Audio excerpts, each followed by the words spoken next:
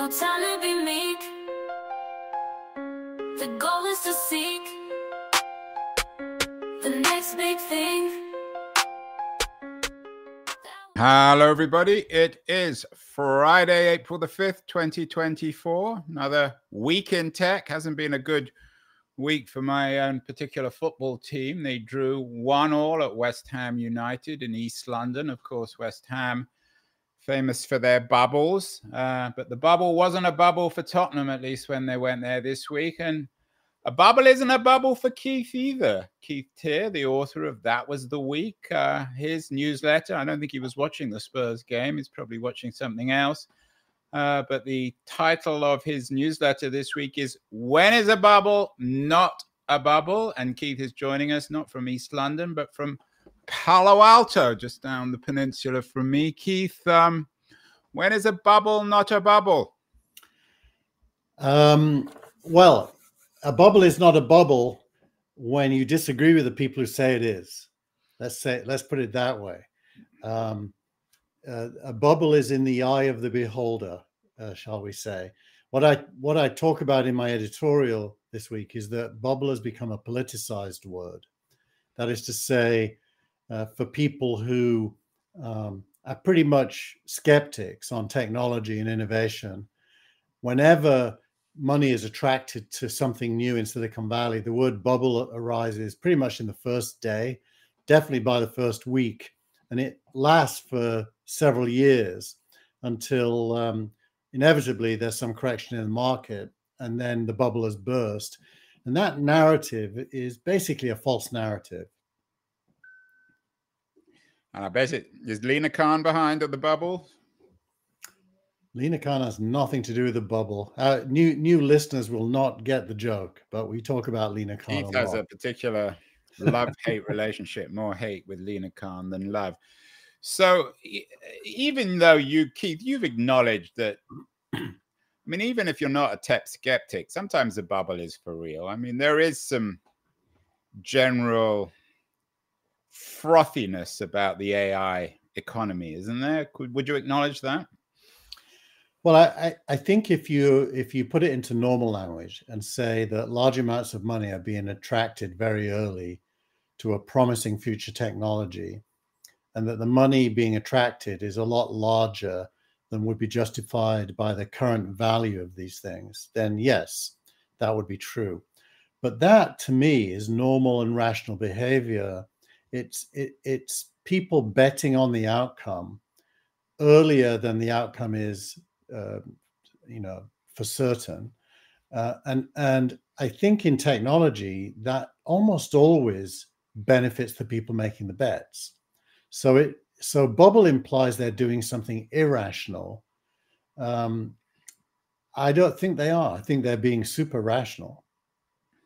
Well, I'm going to cheat a little bit. Usually we end on the X of the week, but let's begin there because your X of the week is an anti-bubble post by Mike Maples, who was at the Y Combinator event this week with Gary Tan and the Y Combinator team. And Maples was really blown away with all the AI there.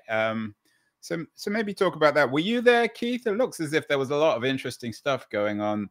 There was this car outside that I actually saw in San Francisco. I don't know who makes this car, but it's visually astonishing. When I saw it, I almost crashed my own car. And then, of course, there's the obligatory dog-like robots and lots of sunlit rooms where excited entrepreneurs sat and contributed to the bubble.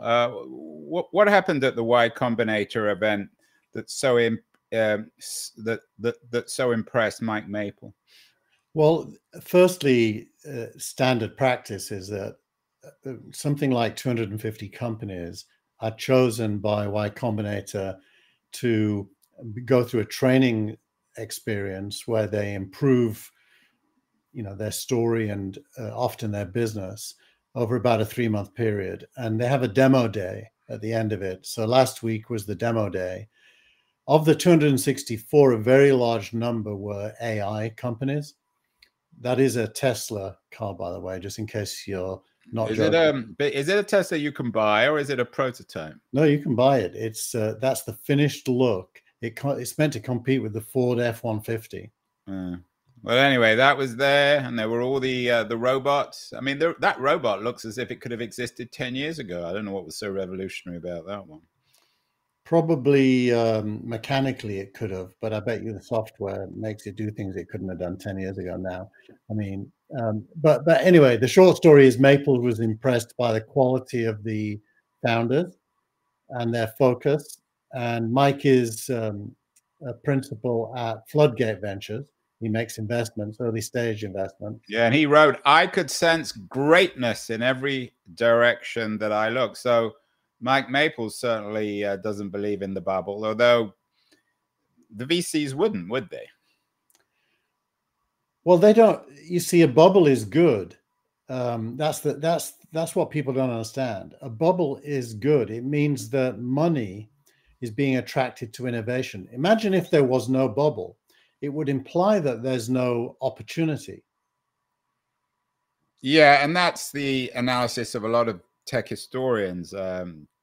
Carlota Perez, I think, suggests that bubbles are essential in order to create the infrastructure for real innovation. So what happened in AI this week, Keith, in terms of making sense of what one of your pieces was called by Ed Zitron was called Bubble Trouble? Yeah, well, he's focused on a technicality. It's interesting, use the word bubble trouble, but I think his real message is AI may be in trouble, and his argument is that lack of data to train the AI on, meaning that at some point 100% of all the available data to train on will have been used, and at that point, how will the AI get cleverer? Which is a good point. And of course, you didn't cite some of these pieces, but there's ongoing issues in the law courts between creatives and these new AI platforms about whether they should or shouldn't have the right to their creativity, to their art, to their music, to their writing. So the content or the stuff that Zitron's so worried about may dry up even before they've come to the end of it. I don't think there's a concept of it drying up. I actually think he's making a mistake. The AI doesn't work like that. It doesn't need an endless stream of new data. It needs to have enough data to become clever. And once it becomes clever, it can parse data that it's never seen before. For example, I put code into ChatGPT that it's never seen before, but it's clever enough based on its learning to be able to edit my code and make it better. So I don't think AI requires an unlimited amount of data. So you're an unrestrained optimist, Keith. There's nothing about this AI craze that worries you at all? I didn't call it a bubble. I would say all science contains the limits of its current knowledge. So, if you look at the history of medical science, of air travel, at any given moment, the science contains within itself the limits of the science. Yeah, but that wasn't the question. I mean, last week we had a story about... So the answer is, of course, everyone should be worried, but the answer to being worried is more science, not less science. What about neither you or I are scientists. We're more interested in the market and startup opportunities. Last week, we had the story of Mustafa Suleiman and Reid Hoffman's startup that essentially they gave away to Microsoft. Clearly, they couldn't raise the money.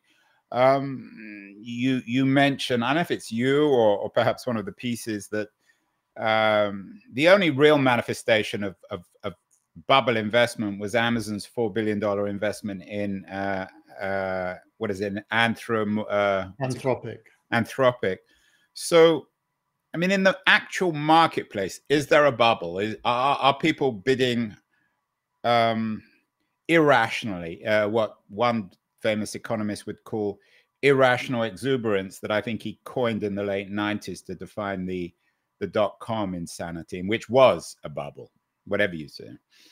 Well, a bubble is only a bubble at the end. Up until the end. What's it before? A little bubble. No, what about big bubble? Before it's, and by the way, it's always rational in my view. There is no such thing as irrational exuberance, except for the people who come too late and overpay just before prices are reset. And if you understand, you know, how long cycles work, this is a repetitive. I know, but let's use the late 90s as an example. One of your companies experienced the bubble fate, certainly more than one of mine. In the late 90s, there were many companies. The vast majority didn't survive. So is that the case? So let me just, because this is an important question in terms of this AI economy. Of 100 AI startups, how many of them will, in your view, still be around in 5 years? It'll be shocking if the answer is more than 10%. So you're a bubble guy, Keith? No, I think that's entirely rational, because the 10% that survive will make a lot more than 100% of the money invested. But that's not that wasn't the question I asked. So let's go back to the 90s. If we were talking in 1997, 1998, it may only be 1 in 100 that would have survived in 2001. Are we not going to have what economists would call the correction in the AI economy? Yeah, but you see, the narrative is being framed as a pejorative, as if there's something wrong. The truth is, massive amounts of value are being created. It's not destroyed. Value isn't being destroyed. It's being created. And a bubble implies the opposite. So bubble is you're reading stuff into that. All they're doing is let me finish as well. A bubble is an ignorant word spoken by someone that doesn't understand economics. I'm not sure that's true. Let's go back to the 90s. There were a lot of Me Too dog food online stores, and none of them survived. Maybe one of them survived. No, so that was a bubble in .com. You're kind of making things up, Andrew. There was one of those. There's only one everyone can remember. Was it called dogfood.com? Yeah, but there was lots that made it. Like I use, I'm blanking on its name now, but I get food for my dog from the pet place that was started way back, and it's massive and profitable, just like the shoe play, the shoe. But I don't think. I think you're misreading what the bubble people would say. They're not claiming any sort of moral. Hold on, they're not claiming any moral observation. They're simply saying that of the 10 companies of the 100 companies in AI today, only 5 or 10 of them are going to survive. Most of them will go away, and there'll be a climax or an anticlimax where the money runs out, and that's always the case. But there's no moral observation here. No, the reality. The implication, Andrew, is that things are being overpriced. Now, if you want to really mathematically determine whether things are being overpriced, you have to measure the price from the amount of value that will be produced from the investments. And the amount of value that will be produced from these investments is, many, many, many times more than the investments. So even if 90% of these companies fail, it isn't a bubble from the point of view of the people writing the checks. It's an investment. And it's a good investment, probably. I knew there was some signal rank ideology here. You're just trying to get people to invest in startups. I think we both know the truth about this. Well, any individual startup, Andrew, is a risk. So if you were to ask me, is that investment in that company indicative of a bubble? I might say yes. But good investors don't only invest in one company. Venture capital is right. But I think the point of bubbles is that you're right, of course, about good investors people like Mike Maple, who probably see the best deals before everyone else. But the point about bubbles is it brings everyone in. So it's not just the good investors, it's the bad investors. So it's the old story of the cab driver. Everybody in the late 90s knew that it was, whether you want to call it a bubble or a craze or irrational exuberance, when cab drivers in New York or San Francisco started to talk to you about the value of Yahoo stock. So bubble, whatever you want to call it, exuberance or excitement, it attracts less professional investors. There's more money, there's more froth, and there are more casualties, startup casualties, investor casualties. No, if you look at the venture capital section of this week's newsletter, you would conclude that the opposite is happening, that there's a shrinking amount of money going into venture capital. The large numbers in AI are almost entirely driven by Amazon's investment. So, yeah, so actually individual investors are not piling in. And venture capital as a whole has got less money than it's had for many years. All the graphs are down in terms of amount raised and number of rounds. The average per round is flat to up at the early stage, but down at the late stage. Right, and this comes, and we've talked about this before, and you had another interesting piece from TechCrunch about big tech companies forming a new consortium to allay fears of AI job takeovers. One of the things I've observed, you haven't pushed back on this one, I think, is that it's much less of a kind of crazy startup environment in the mid 2020s than it was in the mid 1990s, because you can't just start a company with a credit card and a couple of guys. Now you may not need the kind of billions of dollars that Anthropic require, but you still got to have significant resources. So it lends itself less to startups. And oddly enough, it's the big tech companies, the Googles, the Microsofts, the Amazons, and the Apples of the world that are both big tech companies and also doing the starting up. Is that right? It's right, but there's an equally impressive counter trend. The counter trend is that because of AI, it's now possible for individuals to create companies without software or hardware. And one of the memes in the Valley is that in the next decade, we're going to see the first billion-dollar companies that have a single employee, the founder. And actually Rex Woodbury's piece this week about weapons of mass production kind of relate to that. But what would that mean? I mean, how can you have a company without hardware or software? Is it just basically Tim Ferriss or? No, because you use AI to build software, so you don't need engineers. And the software is hosted in the cloud almost for free. Like my bill at Snowflake for the whole of SignalRank is about $1,000 a month. It's not very much in the big picture. So the counter trend is that productivity, which is really the theme of this week's editorial due to the Economist article about China, productivity is going to get to the point where a single individual can do what used to take a team of 300. Yeah, and that of course raises the issue, Keith, as you know better than I do, about jobs, or what the weapons of mass production touches on that. And there's another piece that I think you're going to add to the newsletter, which is interesting. David Autor is a very distinguished economist at MIT, always been very critical of the impact of AI on jobs. But he's actually, and this is a piece from the New York Times this week, he's changed his mind. He thinks that AI might benefit the middle class because it will undermine the kind of monopoly of professional classes, of the engineers and the doctors and the lawyers. So whereas most people are rather pessimistic, Autor is actually becoming more optimistic, which I assume you share his position. Yeah. And it would fit with the weapons of mass production, where we all become entrepreneurial titans.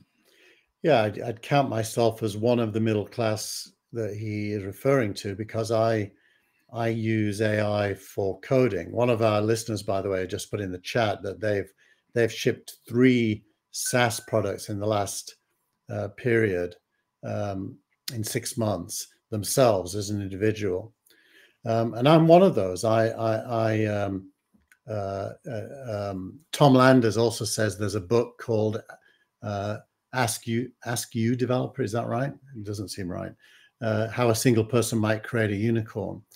So there is a whole discussion around this, and that's because it's quite credible. It's real. I'm one of them. In the last 3 weeks, I've completely rewritten SignalRank's algorithms to a new upgraded algorithm that performs even better than the old one. And I did it all by myself. I'm, a B-level SQL engineer. And, my team see me doing it. And I'm single-handedly building the entire ecosystem. What do you need a team for? I mean, that might reverse the argument. What happens to the coders you used to employ? They work on deep science mostly. That is lower down in the stack. I built a website, signalrank.ai, using it. It honestly, you can do a lot, and I know with Keen On and Now TV, Andrew, you're always looking for help. You're going to be able to do it yourself, I guarantee. Well, I already do, which is why it's such a bad show. Yeah, it's definitely, we're going to have many conversations about this, but I was particularly intrigued by the author piece because, as I said, I mean, he's a very credible economist, and he seems to think that it actually might benefit the middle class. Although, on the other hand, what I would be fearful of in this new world, in this weapons of mass production, where you can have companies without hardware and software, is it would compound the winner-take-all economics of the last 25 years. But that's another question. I know that, Keith, your thinking on bubbles was actually triggered this week by a piece on China by Simon Cox, the Economist China economics editor, called Money Talks. What is Cox saying, and what does this have to do with bubbles?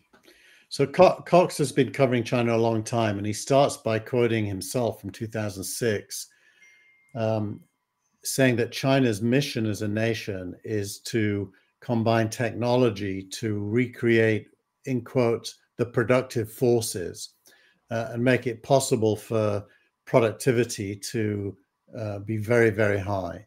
And then he goes on in an article that he wrote for the printed magazine this week to talk about how that is the core of Xi's beliefs, which, by the way, is the opposite of the Cultural Revolution, when modernity was frowned upon and tried to be destroyed. So China now is pro-tech, pro-innovation. Productive forces is a Marxist word that combines human beings and technology into a single thing. And its focus is to develop the division of labor so that less people can do more of what more people used to do before.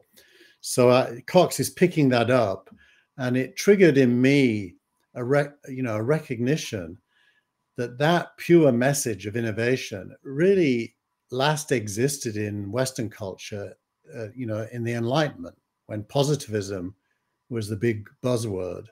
And that today, actually, the Western nations are super skeptical of technology and don't have that sense of progress that China is talking about.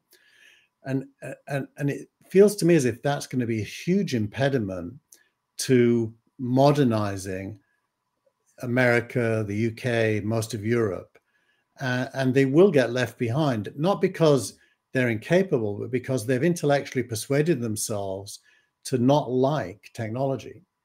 Yeah, I don't know who you've been talking to, but I mean, there is currently a little bit of pessimism about technology, but I don't see that in America. There's still a lot of massive faith in the potential of technology, of green tech, of digital technology, of AI. I mean, who are you talking to, Keith? Where is all this pessimism? Actually, I did say that Silicon Valley is the only part of the US that's like China.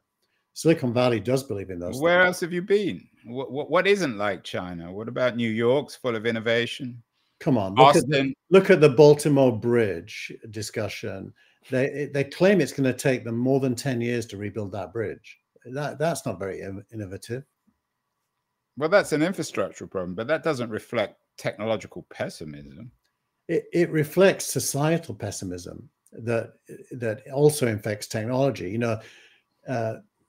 Teenagers' mental health crisis is the other one.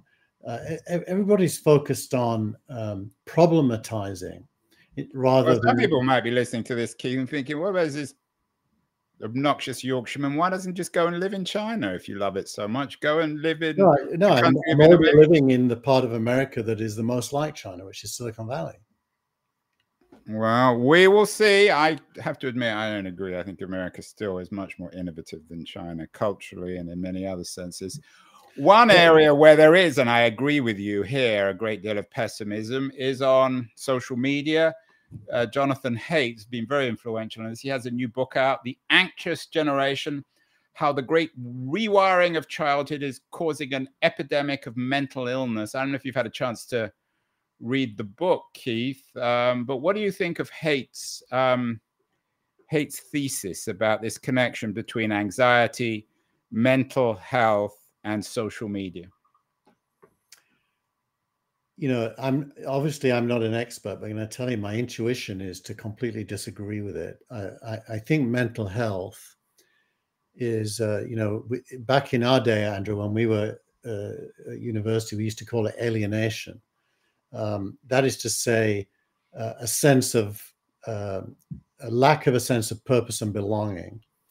And I think the causes of that, and I do think it's real, but I think the causes of that are to do with the real prospects in society. The fact that, my children, the idea they could buy a house is a pipe dream. So the real truth is that anxiety and alienation, or a low sense of opportunity, is driven by the real world. If anything, social media is a place people go to get away from that, to live in a slightly unreal world where their friends are and they can enjoy themselves. Probably that explains why TikTok's so popular. It's fun.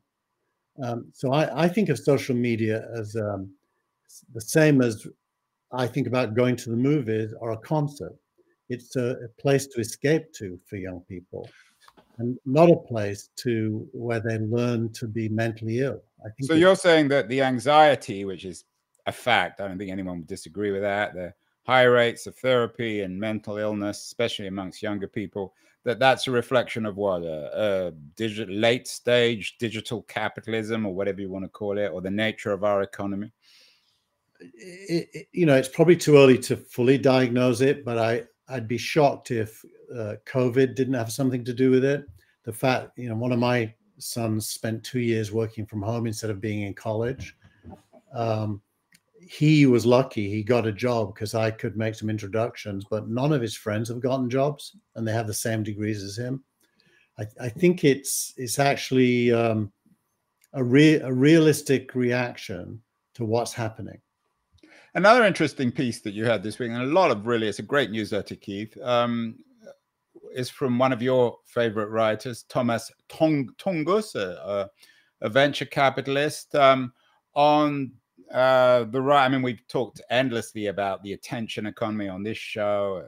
Books have been written about it, but the increasing decline of attention. Do you think, and I don't know what Tongus thinks about this, is there a connection between this anxious generation and their inability to pay attention? Does an inability to pay attention create more or less anxiety? And where's the causality here? Is the lack of attention causing anxiety, or is the anxiety causing the lack of attention?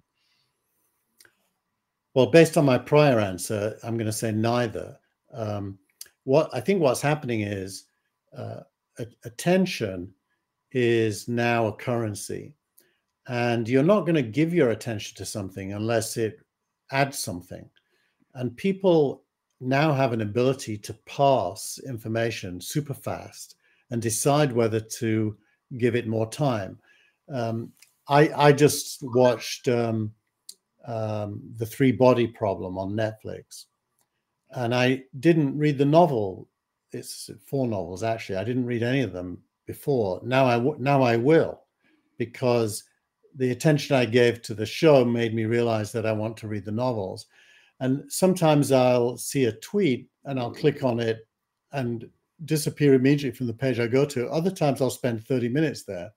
So I think what people are doing is they're being able to pass and reject much faster.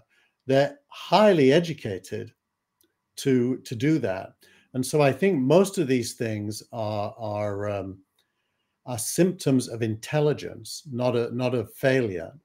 Now, I do think that deep diving into subject areas that our LinkedIn user here just talked about is super important. I spend hours every day deep diving into my work, but I'm not going to spend a lot of time on a website that doesn't add anything to me. I'm going to pay it less attention.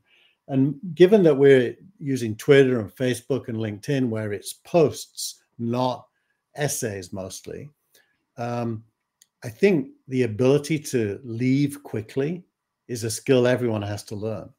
So I think that reduction in attention span is people deciding to leave quickly.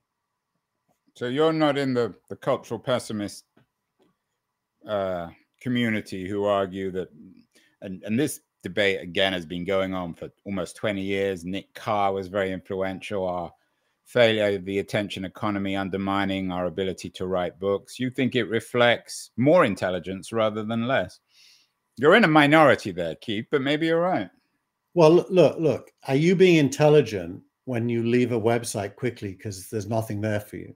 But that's nothing to do with the attention economy. I mean, there's always, you could read a book and you put it down after a couple of pages because you didn't like it or you found it boring. That's got nothing to do with the attention economy. You'd pick up another book. In Thomas's case, I'm going to guess it's a sign of lack of product market fit between his content and the people who show up to the website. Yeah, I think anyone who actually goes to websites these days is archaic. They're probably old, Keith, like you and I. And you had an interesting piece on age. The world is getting older. Global senior population is growing dramatically.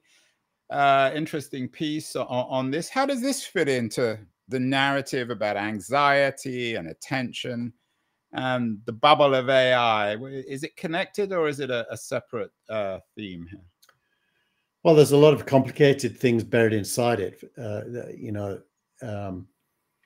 An aging population is usually considered a bad thing because the question then arises, who will do the work?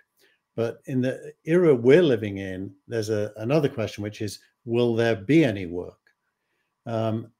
So those two questions kind of coexist.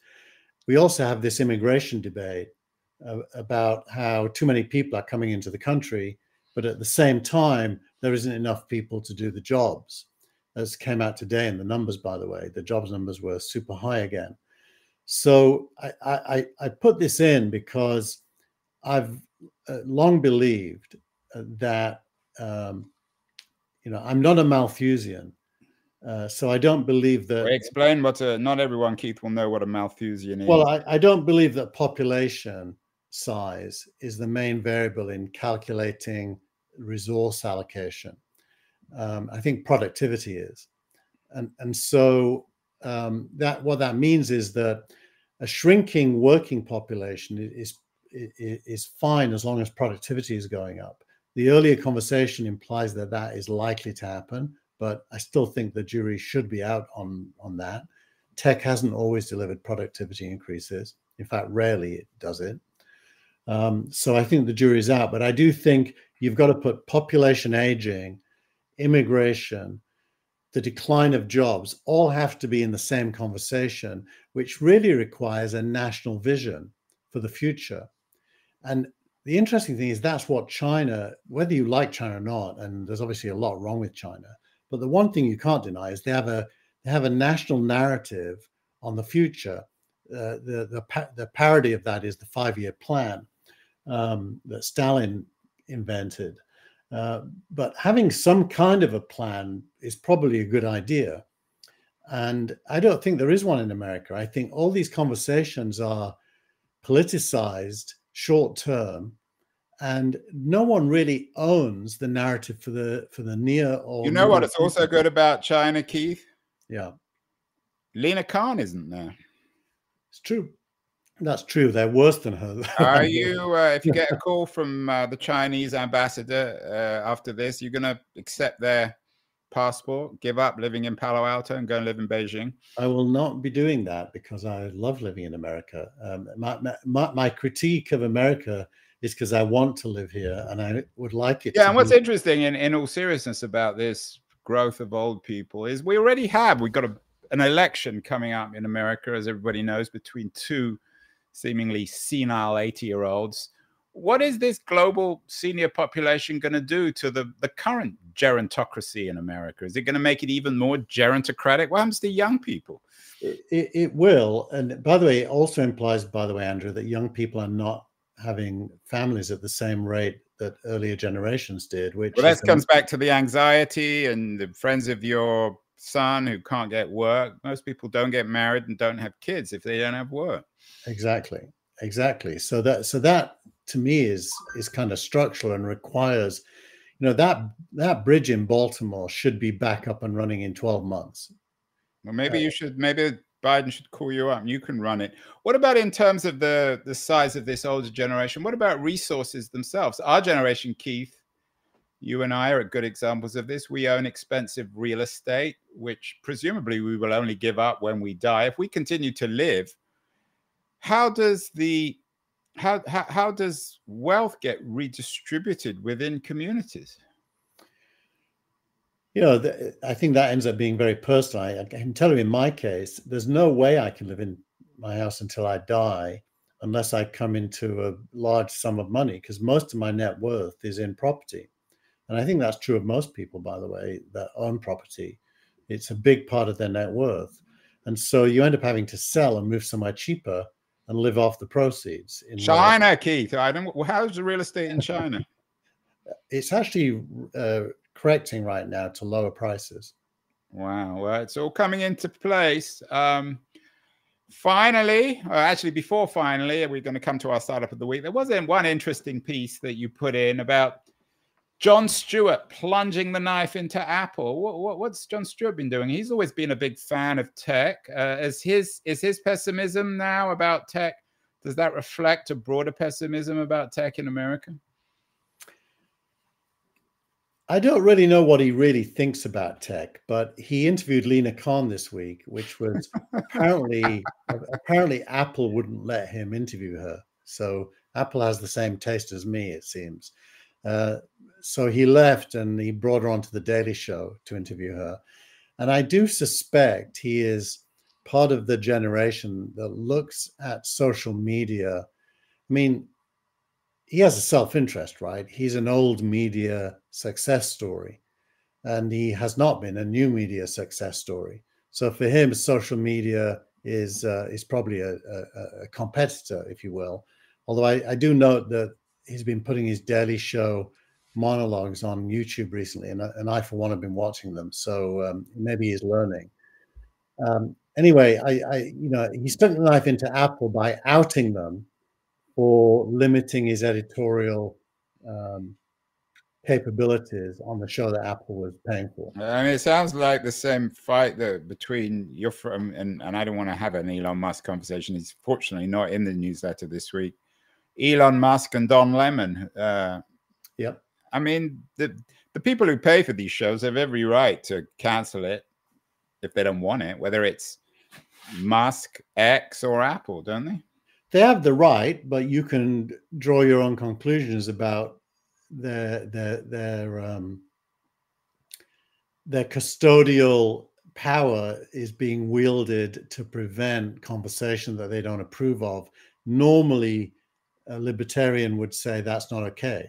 Well, I think we should be honest, Keith, and acknowledge that this show is brought to you by the Chinese Communist Party and the Chinese government. Exactly. And they're paying us large amounts of money for Keith to trash America and suggest that we should all go and live in Beijing, which I am not going to do, but I think maybe, Keith, next show you'll be in Beijing, I'll be in maybe Shanghai, Andrew, or Shanghai. Well, that all sounds the same to me. Anyway, finally, Keith, we've done X of the week. That was Mike Maple and his excitement. We're not calling it a bubble over AI, but it's an interesting startup of the week. I never heard of it. Not this one. It's called Rubrik, and it's not Rubrik's Cube. It's the Rubrik IPO. Tell us why you've given this this award, your Startup of the Week award, to Rubrik. What's significant about it?